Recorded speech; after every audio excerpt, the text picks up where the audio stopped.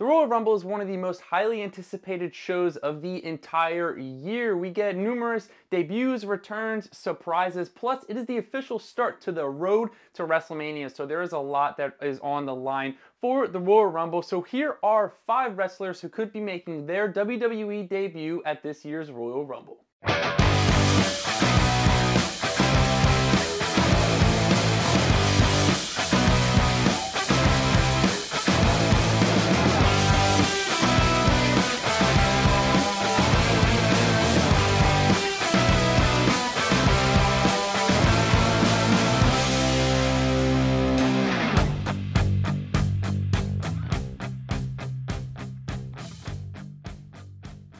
Number 5, Giulia.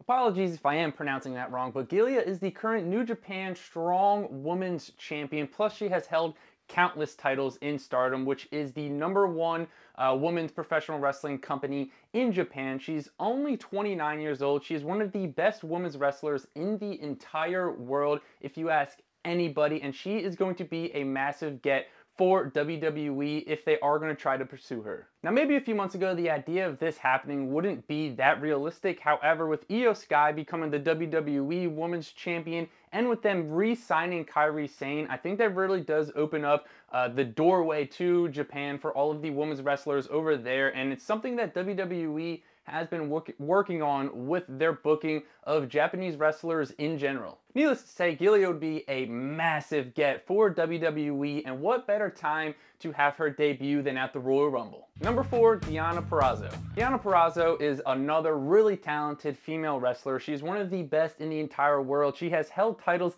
in Impact, ROH, and GCW, plus a few other ones, and she's set to become a free agent in January. Her contract with Impact Wrestling reportedly comes to an end on December 31st, thus making her a free agent starting in January. And I think it's possible that she debuts for WWE at the Royal Rumble, which is later in the month of January. This would be a huge get for WWE, potentially putting her in the Raw Women's Division, because the Raw Women's Division is lackluster compared to SmackDown. They are just lacking that star power that SmackDown has, so they have been kind of building up their next generation of stars on Raw, but throwing Deonna Purrazzo on Monday Night Raw, having her debut at the Royal Rumble, would really help the women's roster on Monday Night Raw, and it will help the women's roster in WWE as a whole. Number 3, Jade Cargill. Now, I know that Jade Cargill's already signed with WWE, but that was a couple of months ago, and she still hasn't made her debut quite yet. There were some rumors or reports or ideas that she was going to do it at Survivor Series, but obviously WWE is taking their time with training Jade Cargill.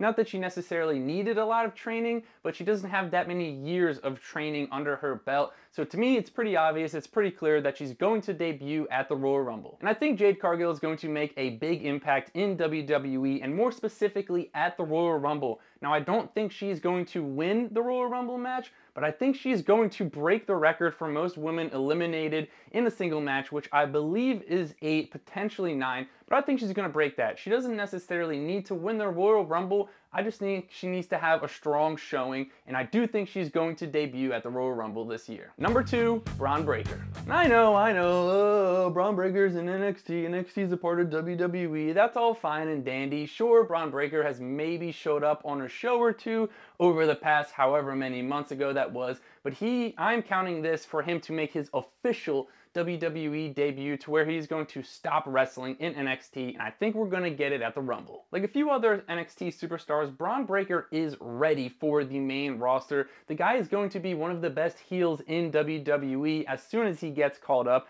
I think they're just waiting for the right time, and I think that's going to be at the Royal Rumble, and I think he's going to have a strong showing. I don't think he's going to break any records like Jade Cargill, but I think he's going to eliminate a few people, and I think he's going to eliminate someone to then give him a good first feud to start off with. Number 1, Kazuchika Okada.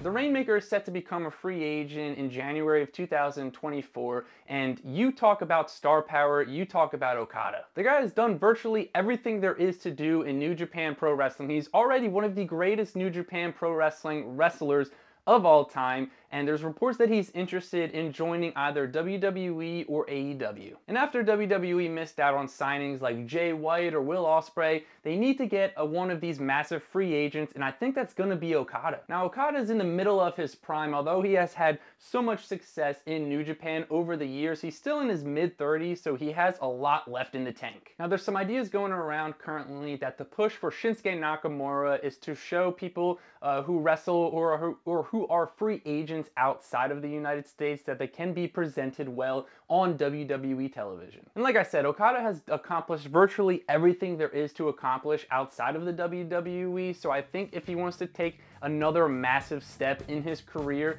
then him going to WWE would do that. Alright, that's gonna wrap up the video. You let me know in the comments down below, who do you think is gonna debut at the Royal Rumble?